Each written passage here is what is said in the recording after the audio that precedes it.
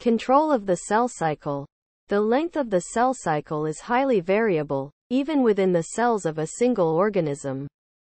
In humans, the frequency of cell turnover ranges from a few hours in early embryonic development to an average of 2 to 5 days for epithelial cells, and to an entire human lifetime spent in G0 by specialized cells, such as cortical neurons or cardiac muscle cells.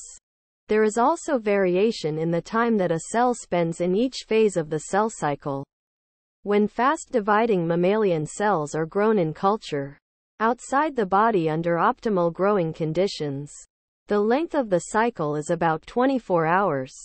In rapidly dividing human cells with a 24-hour cell cycle, the G1 phase lasts approximately 9 hours. The S phase lasts 10 hours.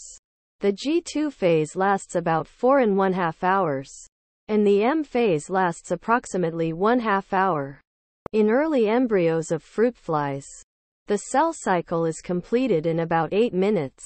The timing of events in the cell cycle is controlled by mechanisms that are both internal and external to the cell. Regulation of the cell cycle by external events. Both the initiation and inhibition of cell division are triggered by events external to the cell when it is about to begin the replication process. An event may be as simple as the death of a nearby cell or as sweeping as the release of growth-promoting hormones, such as human growth hormone, HGH. A lack of HGH can inhibit cell division, resulting in dwarfism, whereas too much HGH can result in gigantism. Crowding of cells can also inhibit cell division. Another factor that can initiate cell division is the size of the cell. As a cell grows, it becomes inefficient due to its decreasing surface to volume ratio. The solution to this problem is to divide. Whatever the source of the message, the cell receives the signal, and a series of events within the cell allows it to proceed into interphase. Moving forward from this initiation point, every parameter required during each cell cycle phase must be met or the cycle cannot progress. Regulation at internal checkpoints. It is essential that the daughter cells produced be exact duplicates of the parent cell. Mistakes in the duplication or distribution of the chromosomes lead to mutations that may be passed forward to every new cell produced from an abnormal cell. To prevent a compromised cell from continuing to divide, there are internal control mechanisms that operate at 3 main cell cycle checkpoints. A checkpoint is one of several points in the eukaryotic cell cycle at which the progression of a cell to the next stage in the cycle can be halted until conditions are favorable. These checkpoints occur near the end of G1, at the G2-M transition, and during metaphase. Figure 1. The G1 checkpoint. The G1 checkpoint determines whether all conditions are favorable for cell division to proceed. The G1 checkpoint, also called the restriction point, in yeast, is a point at which the cell irreversibly commits to the cell division process. External influences, such as growth factors, play a large role in carrying the cell past the G1 checkpoint. In addition to adequate reserves and cell size, there is a check for genomic DNA damage at the G1 checkpoint. A cell that does not meet all the requirements will not be allowed to progress into the S phase. The cell can halt the cycle and attempt to remedy the problematic condition. Or the cell can advance into G0 and await further signals when conditions improve. The G2 checkpoint. The G2 checkpoint bars entry into the meiotic phase if certain conditions are not met. As at the G1 checkpoint, cell size and protein reserves are assessed. However, the most important role of the G2 checkpoint is to ensure that all of the chromosomes have been replicated and that the replicated DNA is not damaged. If the checkpoint mechanisms detect problems with the DNA, the cell cycle is halted, and the cell attempts to either complete DNA replication or repair the damaged DNA. The M checkpoint. The M checkpoint occurs near the end of the metaphase stage of karyokinesis. The M checkpoint is also known as the spindle checkpoint, because it determines whether all the sister chromatids are correctly attached to the spindle microtubules. Because the separation of the sister chromatids during anaphase is an irreversible step, the cycle will not proceed until the kinetochores of each pair of sister chromatids are firmly anchored to at least two spindle fibers arising from opposite poles of the cell. Regulator molecules of the cell cycle. In addition to the internally controlled checkpoints, there are two groups of intracellular molecules that regulate the cell cycle.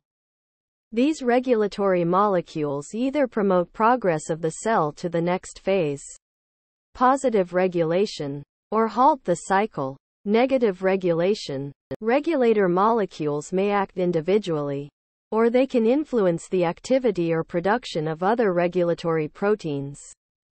Therefore, the failure of a single regulator may have almost no effect on the cell cycle, especially if more than one mechanism controls the same event. Conversely, the effect of a deficient or non-functioning regulator can be wide-ranging and possibly fatal to the cell if multiple processes are affected. Positive regulation of the cell cycle. Two groups of proteins, called cyclins and cyclin-dependent kinases, CDKs, are responsible for the progress of the cell through the various checkpoints. The levels of the four cyclin proteins fluctuate throughout the cell cycle in a predictable pattern. Figure 2. Increases in the concentration of cyclin proteins are triggered by both external and internal signals. After the cell moves to the next stage of the cell cycle, the cyclins that were active in the previous stage are degraded. Cyclins regulate the cell cycle only when they are tightly bound to CDKs. To be fully active, the CDK cyclin complex must also be phosphorylated in specific locations. Like all kinases, CDKs are enzymes, kinases, that phosphorylate other proteins. Phosphorylation activates the protein by changing its shape. The proteins phosphorylated by CDKs are involved in advancing the cell to the next phase. Figure 3. The levels of CDK proteins are relatively stable throughout the cell cycle. However, the concentrations of cyclin fluctuate and determine when CDK cyclin complexes form. The different cyclins and CDKs bind at specific points in the cell cycle and thus regulate different checkpoints. Since the cyclic fluctuations of cyclin levels are based on the timing of the cell cycle and not on specific events, regulation of the cell cycle usually occurs by either the CDK molecules alone or the CDK cyclin complexes. Without a specific concentration of fully activated cyclin CDK complexes, the cell cycle cannot proceed through the checkpoints. Although the cyclins are the main regulatory molecules that determine the forward momentum of the cell cycle, there are several other mechanisms that fine-tune the progress of the cycle with negative, rather than positive, effects. These mechanisms essentially block the progression of the cell cycle until problematic conditions are resolved. Molecules that prevent the full activation of CDKs are called CDK inhibitors. Many of these inhibitor molecules directly or indirectly monitor a particular cell cycle event. The block placed on CDKs by inhibitor molecules will not be removed until the specific event that the inhibitor monitors is completed. Negative regulation of the cell cycle. The second group of cell cycle regulatory molecules are negative regulators. Negative regulators halt the cell cycle. Remember that in positive regulation, active molecules cause the cycle to progress. The best understood negative regulatory molecules are retinoblastoma protein, RB, single quote, P53, and P21. Retinoblastoma proteins are a group of tumor suppressor proteins common in many cells. The 53 and 21 designations refer to the functional molecular masses of the proteins. P. In kilodaltons. Much of what is known about cell cycle regulation comes from research conducted with cells that have lost regulatory control. All three of these regulatory proteins were discovered to be damaged or non-functional in cells that had begun to replicate uncontrollably, became cancerous. In each case, the main cause of the unchecked progress through the cell cycle was a faulty copy of the regulatory protein. RB, P53, and P21 act primarily at the G1 checkpoint.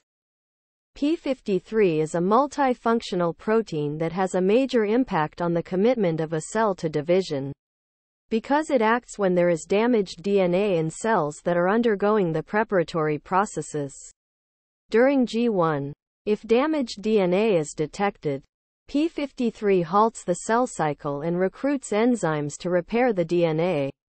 If the DNA cannot be repaired, P53 can trigger apoptosis, or cell suicide, to prevent the duplication of damaged chromosomes. As P53 levels rise, the production of P21 is triggered.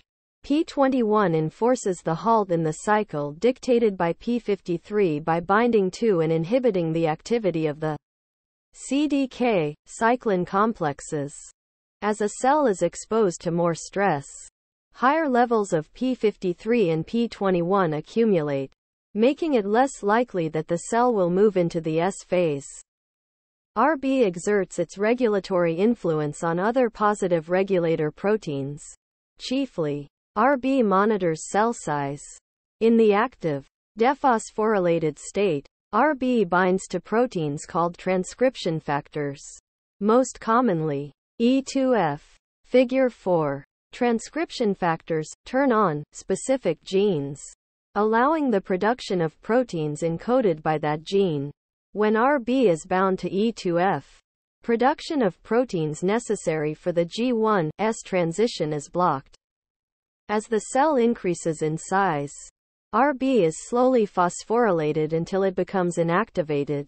RB releases E2F, which can now turn on the gene that produces the transition protein. And this particular block is removed.